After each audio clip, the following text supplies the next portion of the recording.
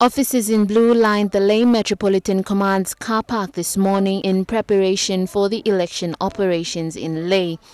These are reservists and auxiliary officers who will be used in election operations in the city. More than 50 officers attended. However, a final check of names will be made to confirm the official deployment list. I need to confirm their names, whether they have been gazetted or trained. So I have to confirm them, and we deploy them during the one-day polling here in the city and also the counting period.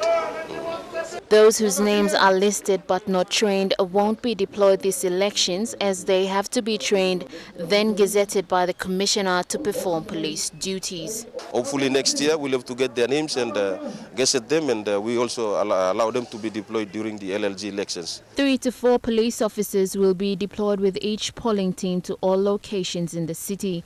An official parade to launch election operations will be held next week.